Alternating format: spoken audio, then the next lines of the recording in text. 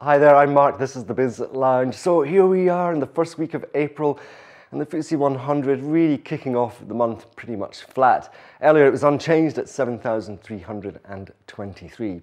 And as it's the start of the month, we usually get a lot of official data on the state of the economy released, and the latest from the purchasing managers around the UK shows that the pace of manufacturing fell slightly to 54.2 from 54.6. Now, high costs and weak wage growth have been named as the main reasons for the fallback in the index. Still, it's above 50, which means still growing. Now, my stock in focus today is microchip technology licensing company, Imagination Technologies. This firm licenses its intellectual property to some of the world's biggest makers of smartphones, tablets, computers, and other electronic goods.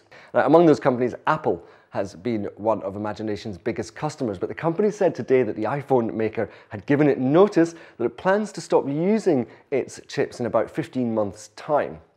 Apple said it plans to develop its own chip technology from then on.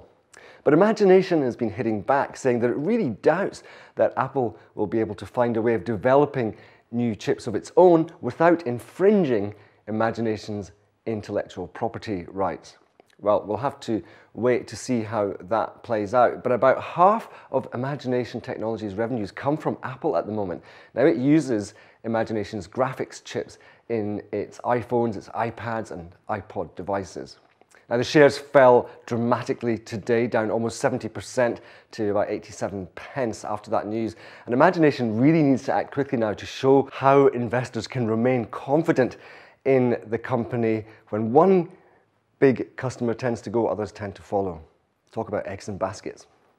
Now finally, big boss time, and this is Sir Henry Angest. He's a Swiss-born multi-millionaire, most famous for donating large amounts of money to the Conservative Party.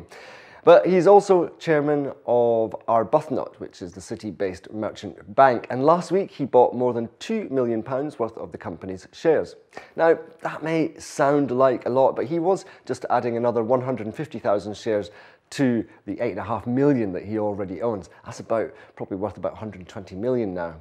And it does show quite a lot of confidence in the company. Always good when directors buy into their companies. I wonder what he knows that we don't. That's it. I'll see you tomorrow. Please share, subscribe, and follow me on Twitter.